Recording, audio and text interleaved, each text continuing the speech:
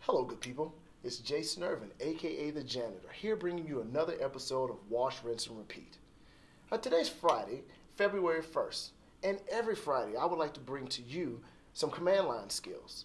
Some weeks we'll be working with Windows PowerShell, and other weeks we'll be working with the Linux terminal. Today is a Linux terminal day, and I would like to give you my top 10 Linux terminal commands that I believe that will be helpful for you today, tomorrow, and in the future. So without any further ado, let's cue the intro and get right into that terminal.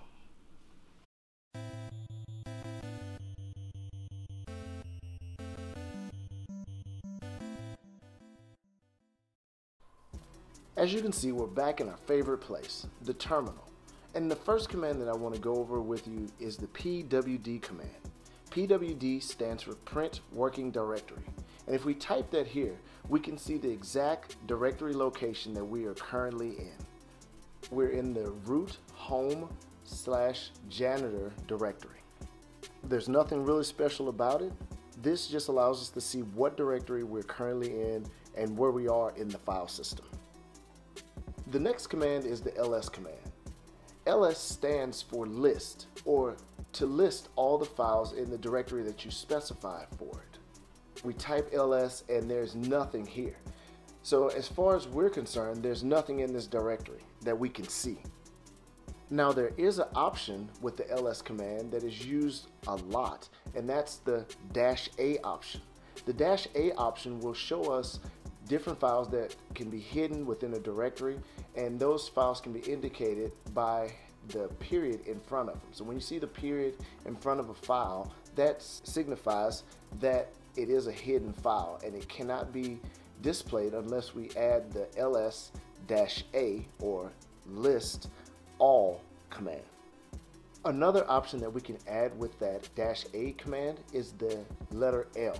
So if we do a ls-a, L, the -a says list everything, all files, even the hidden ones, and the L gives us a long listing of those files to include the permissions and the owner, the group, as well as the date that the file was created. The next thing we're going to get into is creating directories. The mkdir command is what we're going to use here. So we're going to create a directory named Sonic.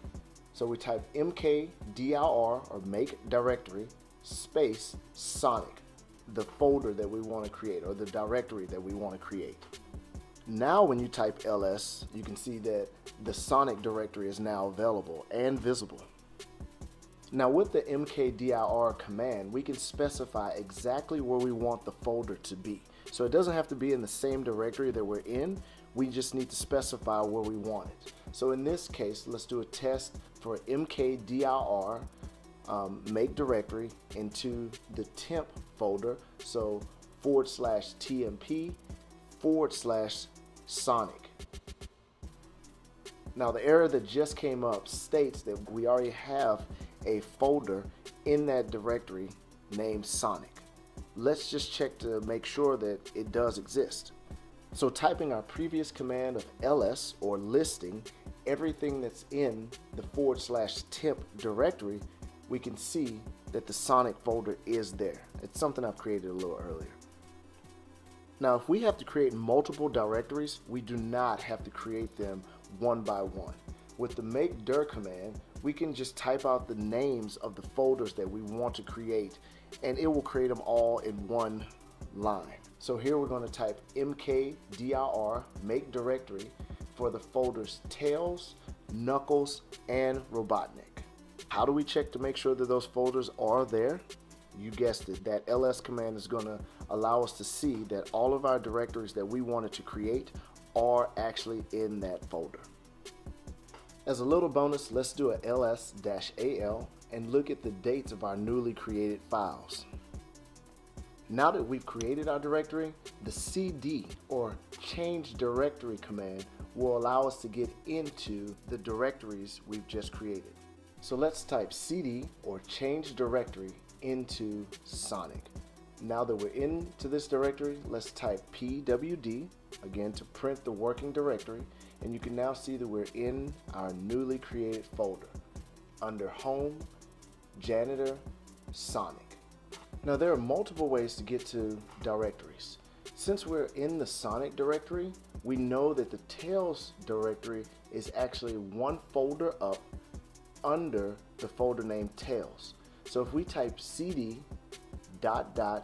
that's to move us one directory up /Tails, and then type pwd, you can see that we have now moved from the Sonic directory to the Tails directory. If we want to move to the Knuckles directory using the full path name of home janitor Knuckles, we simply type cd /home /janitor /Knuckles.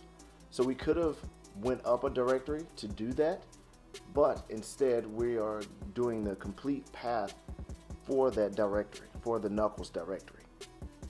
So far, we've printed a working directory, we've listed the commands with options, we've made a directory, we've changed into those directories. Now we want to create, combine, and display different files. The next command is the cat command, or to concatenate, and it does all three of those things. It can create a file, it can display a file, and it can combine files.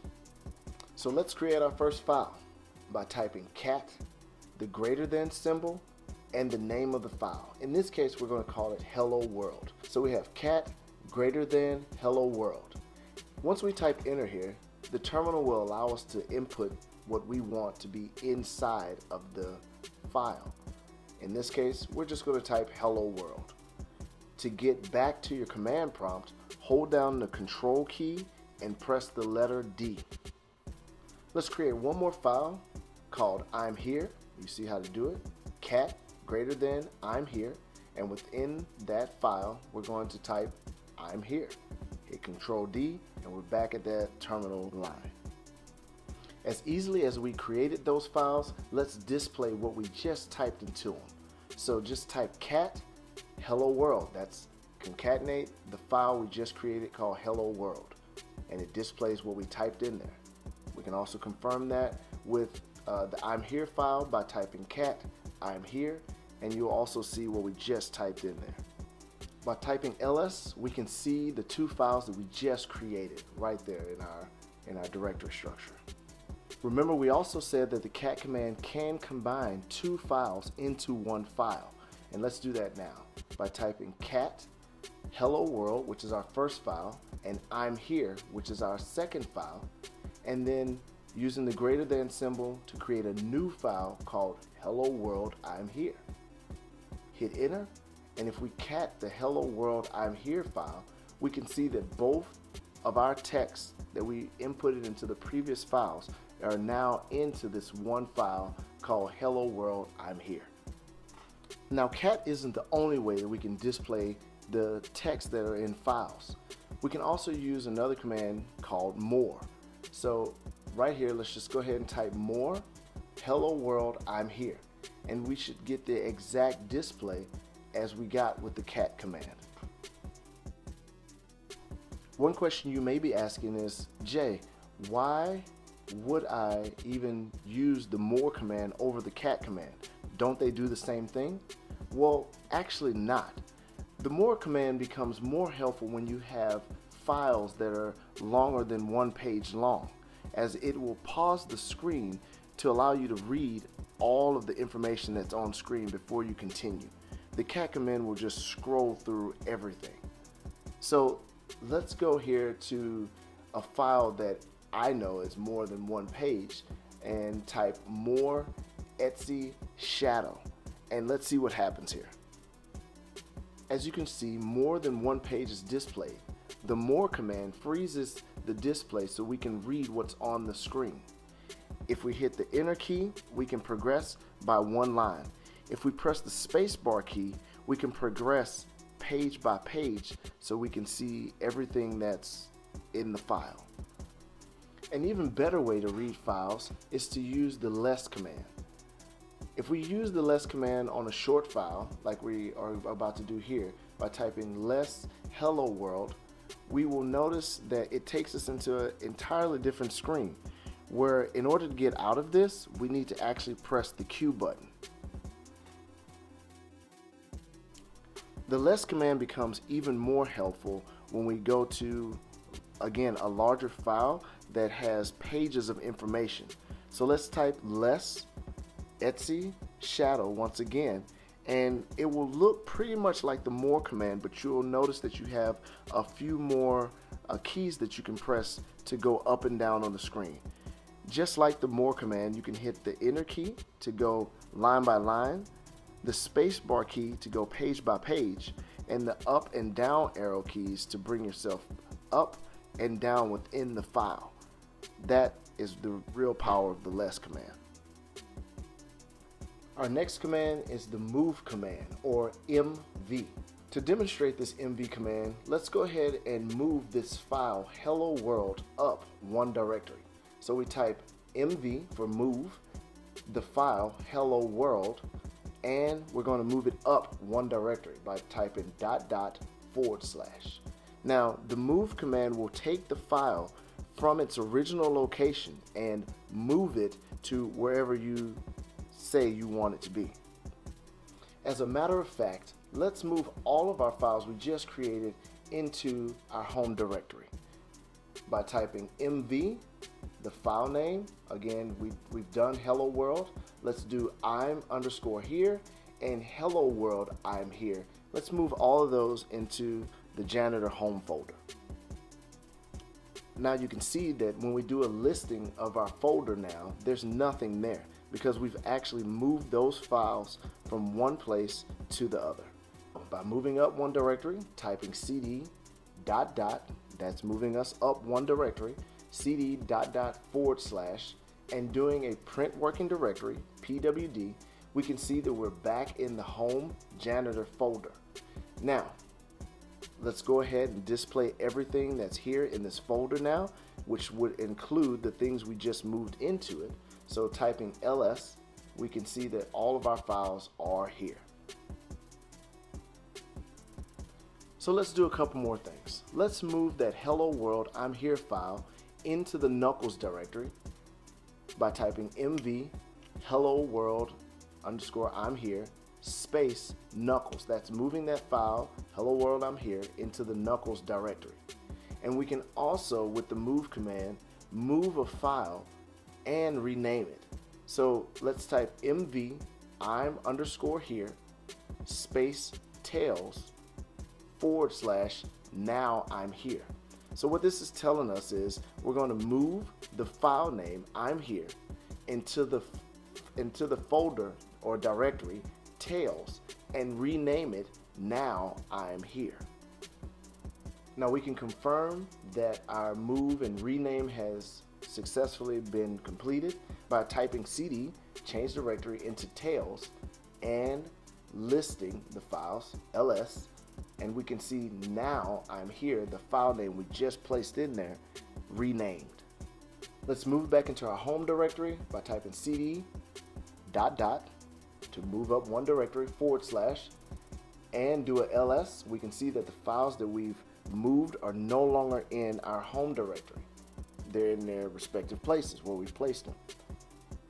Now there's one file left here. We have the hello world file, and what we want to do now is introduce another command, the copy command, cp. cp is different than move because it allows us to keep a copy of the file where we have it and to place a copy of that file in a different location. So let's copy that hello world file into the directory Sonic by typing cp hello_world space Sonic. And just as with the move command, we can copy things and give them a new name in their destination. So let's copy cp the hello world file into Sonic and rename it with the / copy _hello_world. Going into the Sonic directory by typing cd or change directory Sonic and listing everything that's in that folder, we can see we have the two files we've just created, the hello world and also the copy of the hello world. We're almost at the end here. So we've now moved files, copied files, created files. Now it's time to start removing and deleting files. Let's move back to our home directory. How do you do that?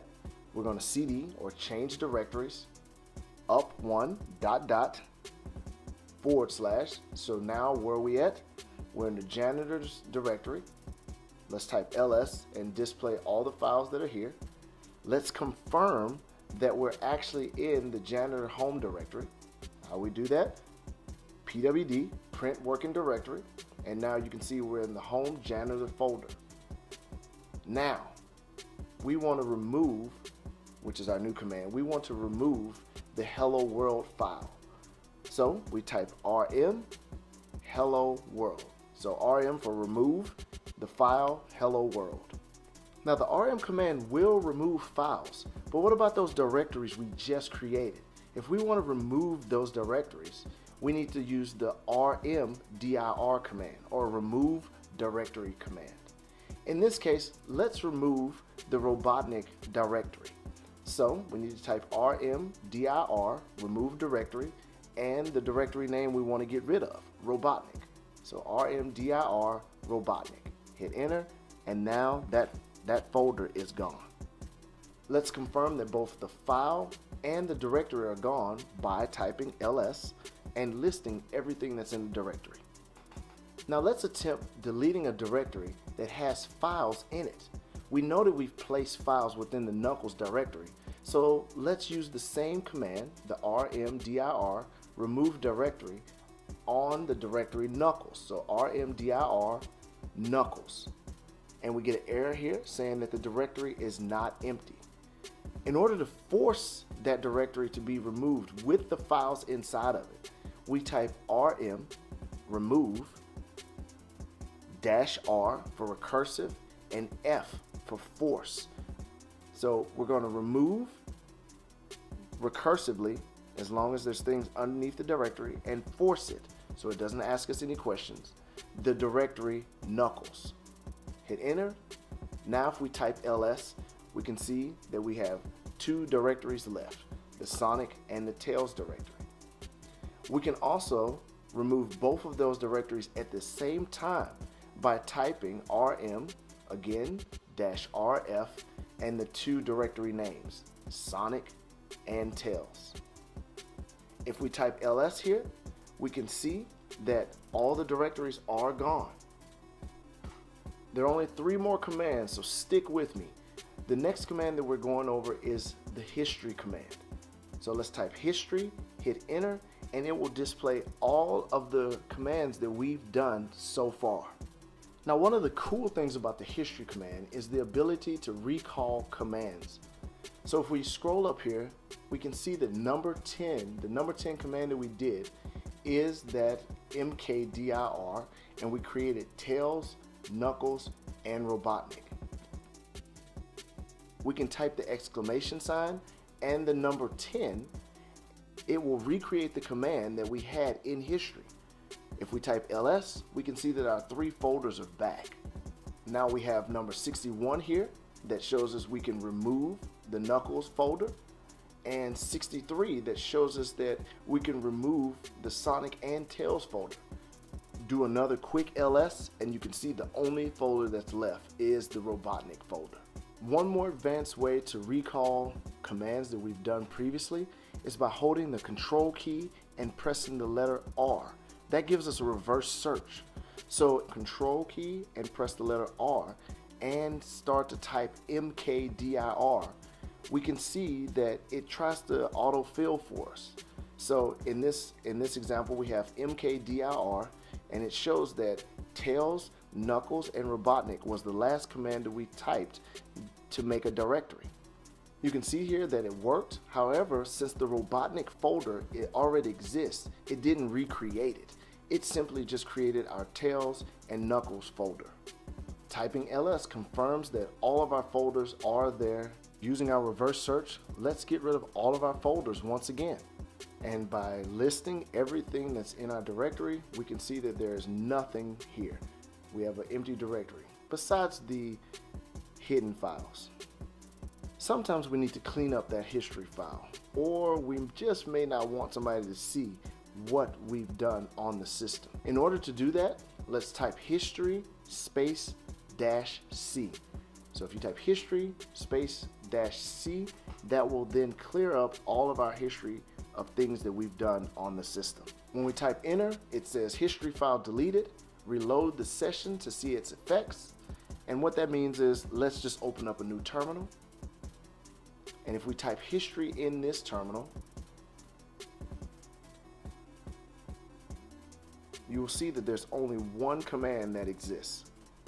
The command to clean up everything just off of our current working screen is the clear command. Sometimes you may have just loads of things on the screen that makes it hard to view what's going on or what you're doing, and you just need to have a clean slate. So typing clear will clear everything that you're working on the current screen. This doesn't clear the history, it just clears the terminal. Okay, we've made it to the end, finally. That was 10 with a bonus. I count it as a 0. So 0 through 10, which gave you 11 commands that are very helpful, things that you will use all the time while working in the Linux terminal. Now, the last command that I'm giving you here is the man command. Man means simply manual.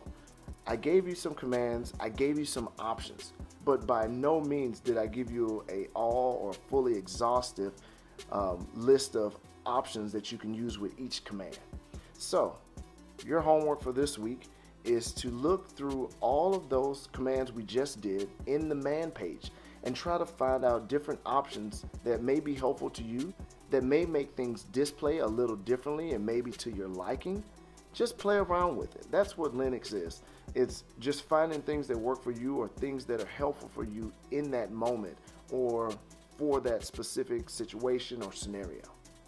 Again, this is Jason Irvin, aka the Janitor, and I would like to thank you for watching another episode of Wash, Rinse, and Repeat. Always remember, stay focused, never quit.